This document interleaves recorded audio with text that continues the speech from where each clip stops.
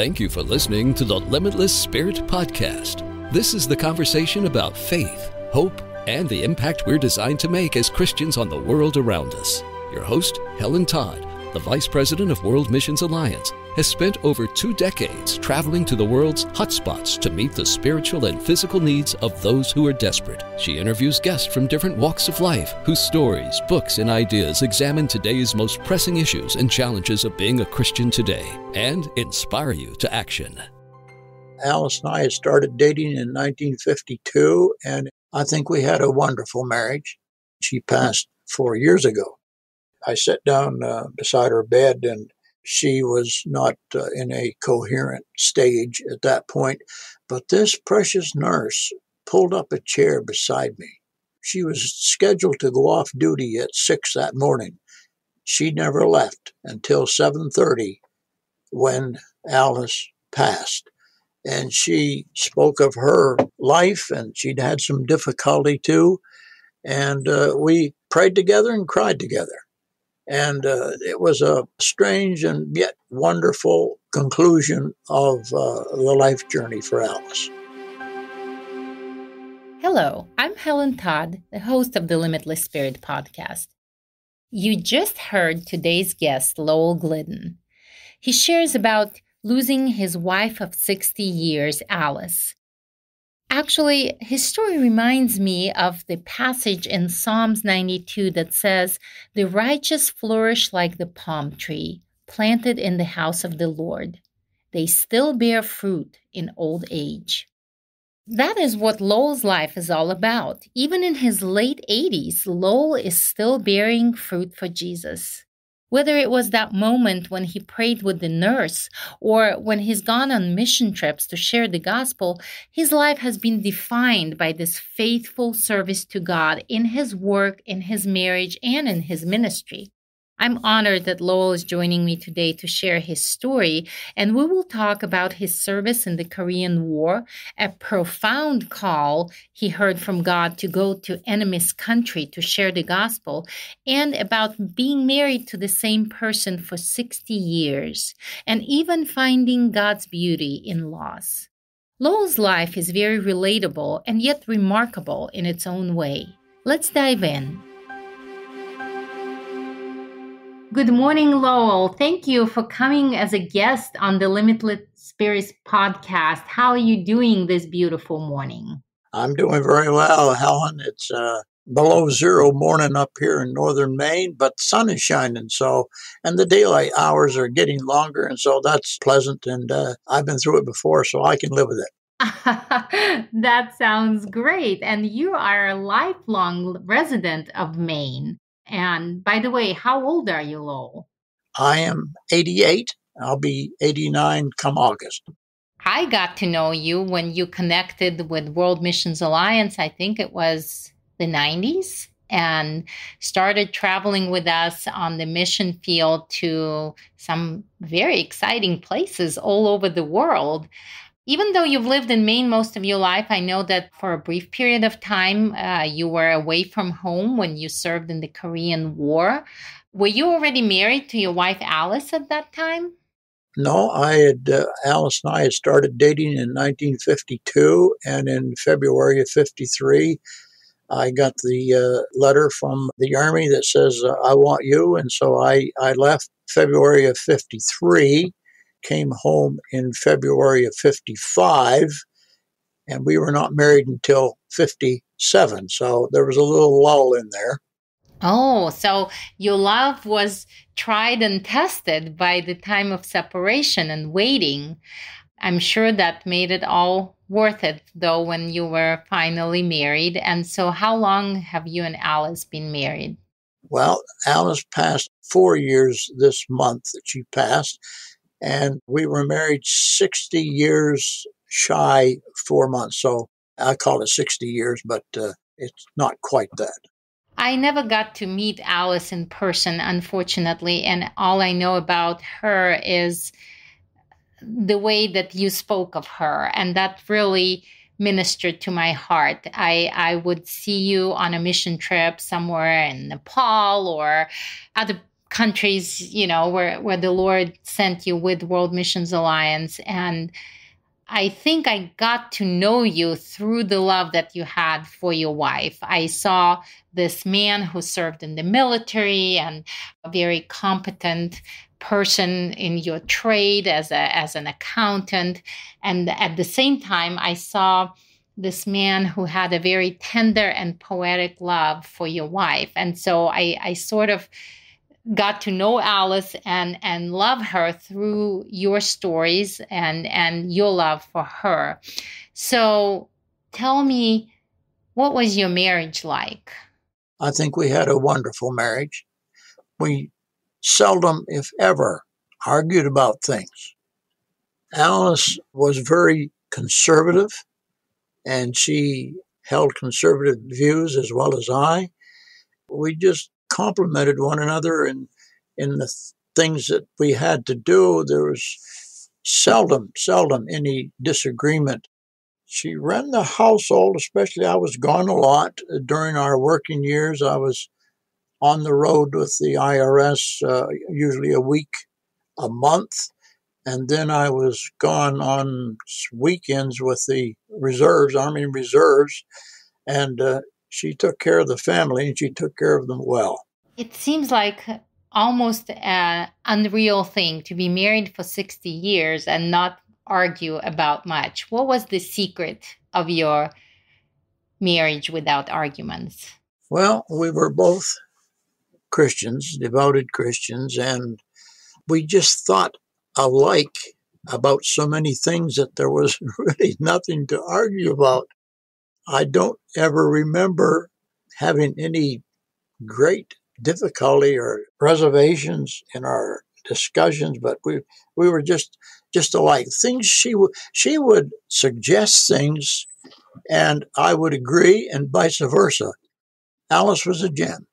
She never went on a missions trip, but she was always willing to pack my clothes and be very careful about putting everything in the right place, and always welcomed me to come home. And she was a great supporter of my mission trips. Without her, I could not have done it. Now, in addition to working for the IRS and being in the Army Reserves, you were also very active in your church as a Sunday school teacher and a youth leader. Was Alice also actively involved in your church? Yes, she was. She was treasurer up through within the last 5 or 6 years, when her ability to think and so forth began to become affected by Parkinson's disease that she acquired. So she was treasurer for I don't know how many years, 15, 18, maybe more. I was in the church. I was an usher. I was still an usher. I was an usher at 16 years old. I still am. Have you been in the same church pretty much all your life? All my life. All my life, yeah. Helen, I went to church there in my mother's womb. And I stayed there, yeah. There is much to be said for this kind of commitment, because it's something that you rarely see in modern day life.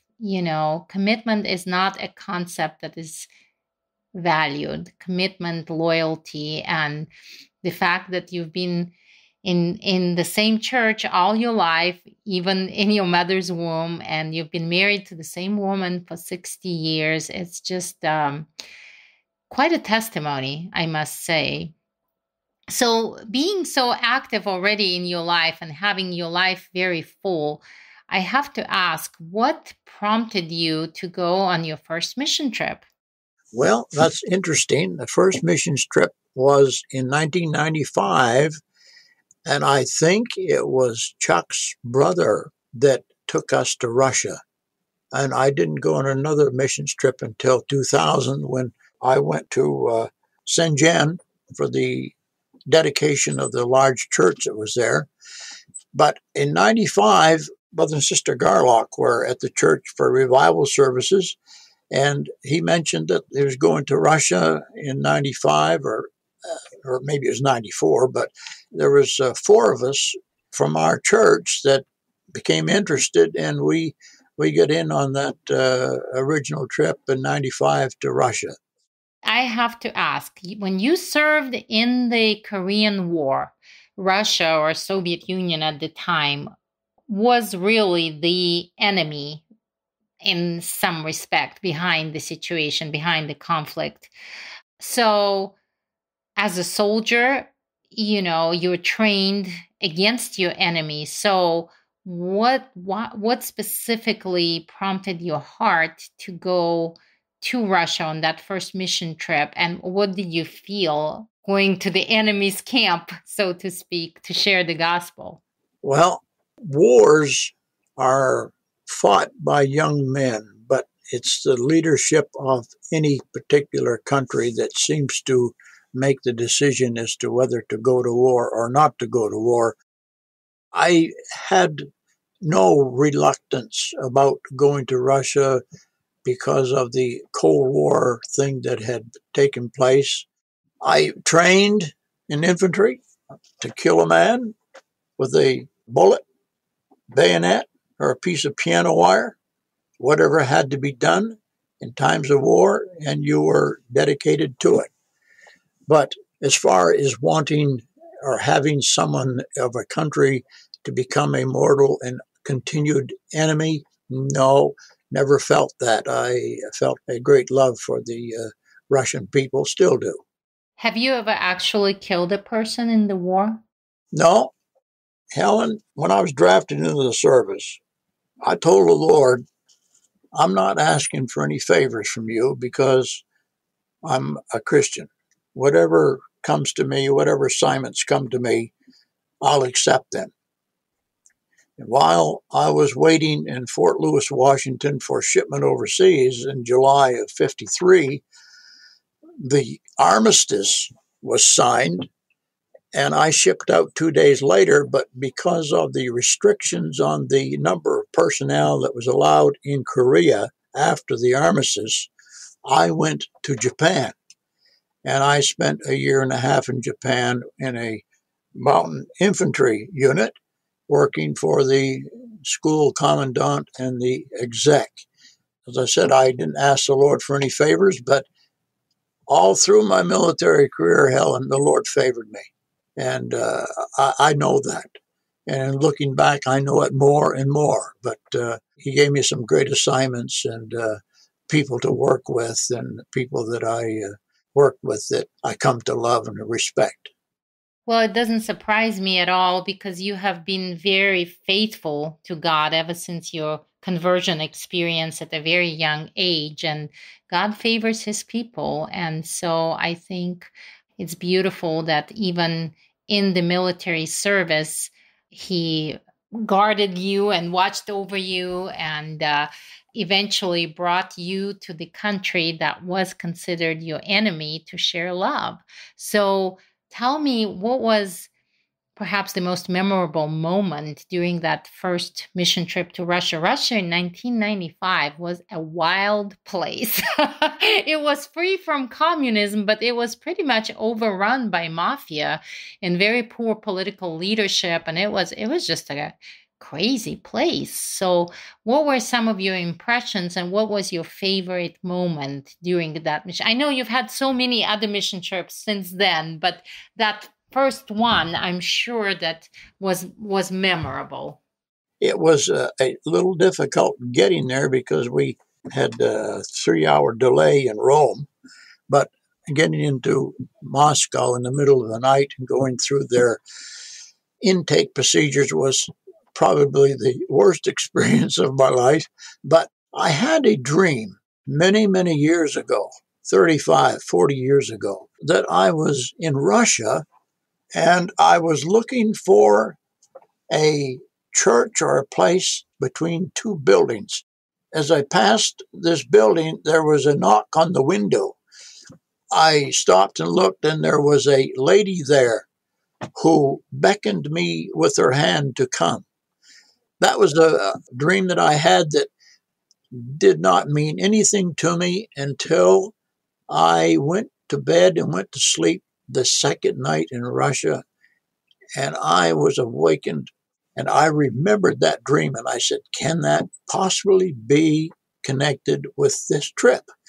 And I related it the next morning at breakfast, and it was confirmed that we were at the right place at the right time. And this lady was Mother Russia beckoning for us to come. How beautiful. That dream was years prior, not right before the. Yes, many years. And when it came to me, I knew that the Lord had reminded me of it, because I was asleep and I woke up in bed, and I had a crying spell because I knew that I was at the right place at the right time. That is incredible. Well, since then, you made quite a few mission trips. Your next one was a trip to China, a very memorable trip to China when we were dedicating the church that was completed with the help of World Missions Alliance. At the time was the largest church building in the entire China. Then, as you mentioned earlier, Alice became ill with Parkinson's and she required full time care on your part, and you cared very tenderly for her. And so this put your missionary career on pause, so to speak. Was this a challenging time in your life, Lowell? It was. I never charged God foolishly, saying, why did this happen to me?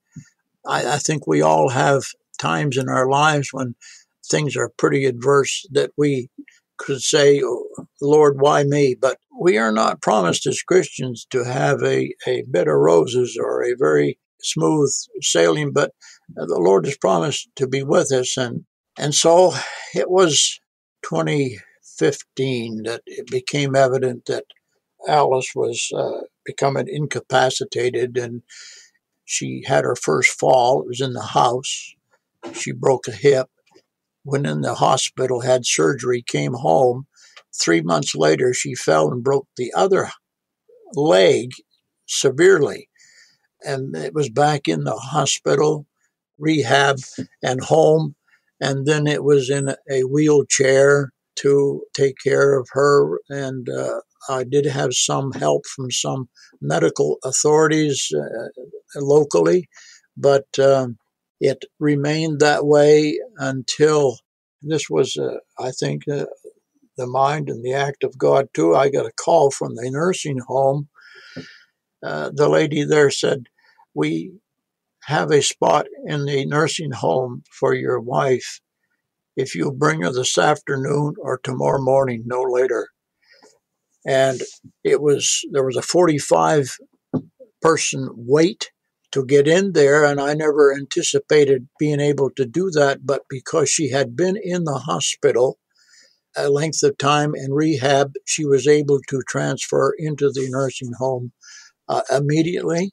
And so she was there 2 years and 2 days, and I visited her every day, sometimes twice, every night certainly. But I did not feel free to go on any trips during that time. You never know what was coming up. So she was my responsibility, and she was my place of service for the Lord at that particular time. And then she passed 4 years ago. Watching your loved one that you have been with for an enormous part of your life, and two have become one, you become one person in marriage. So watching a person this close to you to deteriorate and then pass, even though you know that they transition to a better place and a better life, it's extremely challenging. And now that some time have passed, I want to ask you, what helped you through this time? What helped you cope with your grief? My church body were very helpful to me. My pastor was very helpful. My two sons live out of state. The youngest one in the Boston area comes more often than one who lives in Virginia. But I had telephone connection with both sons every day, as I still do. I talk with the boys every night, almost barring none, even now. But I'll tell you, there was a strange experience in the nursing home, Helen, that I still tear up now about. But the nurse that was on duty the night before, knowing that Alice was close to leaving, she said, "Do you want me to call you anytime tomorrow if I see a big change?" And I said, "Yes." And so it was at 4 o'clock in the morning that she called and she said, "I think you better come." I sat down beside her bed, and she was not in a coherent stage at that point. But this precious nurse pulled up a chair beside me. She was scheduled to go off duty at 6 that morning. She never left until 7:30 when Alice passed. And she spoke of her life, and she'd had some difficulty too. And we prayed together and cried together. And it was a strange and yet wonderful conclusion of the life journey for Alice. I think it's beautiful because she was in that moment of ministering to someone. She was there with you, even though she was unconscious, even in her passing, she was there by your side. And what a beautiful conclusion of your years together. So, my goodness, I can't even imagine the emptiness and sadness that you probably felt when she passed. But then at some point you felt like God called you to return back to the mission field. How did that happen? Well, I've been retired 30 years, and some people would gasp when they heard that, but I retired in 1990 from federal service. But I had always had in my mind a service to the Lord in some way and manner. And sometimes I get a little teary-eyed to think maybe that I cheated the Lord by not giving my life to some type of full-time service than when I did. But I realized that the type of work that I'd done in the military and so forth furnished me the funds that I needed, and I could travel once a year or twice a year. I love people. I love people, regardless of their culture or color of their skin. That's no different. Paul the Apostle said, "We are all of one blood." Too bad that our nation didn't realize that we are all of one blood. But anyway, the fervor was still there. It remains there. And right now, of course, age is kind of against me, but we'll see. I'll go as the Lord prospers and the COVID gets settled. You have always lived a very purposeful life in your work, in your service, in your church, in your family. Do you feel that your missionary work has added to it? And if so, how has it changed you? In what ways you're different since you have started doing the missions work? Well, I don't think anybody who's ever been on a mission trip can say that it didn't change them for the better. Somehow, in making the effort, and it's an effort getting through airports and making schedules and so forth, it becomes not a chore to you, it becomes a privilege to you, knowing that you are doing something of value. And the problem comes that we don't know how much good we do, and as a result, the enemy of our soul can say, "You're not doing any good. You're wasting your time. You're wasting your money. Why don't you stay home?" Well, that might be all right for some, but I have a desire to serve God in this manner, in this capacity, and in my church. And of course, I'm treasurer of a campground, religious campground, and along with the tax work that I do every year, I like people. I volunteer with the AARP tax aid program. I've been doing that for 30 years, and I'm just about to start it again this year. So I just like people, and glad to serve. I love that. You've mentioned that you love people several times through this interview, and I think this is the theme of your life. And I think this genuine love for people is what compels us and drives us out of that comfort zone that we so much enjoy and prefer to stay in. That love drives us out of the comfort zone and to the unknown parts of the world just to share that love. And I think that you have lived out this purpose very well.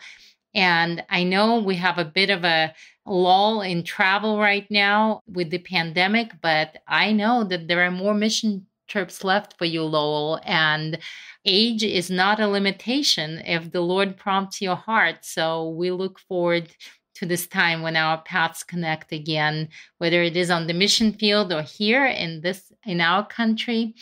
Thank you so much for agreeing to do this interview and everything that you have shared. It blessed me, and I know that it will bless and encourage our listeners.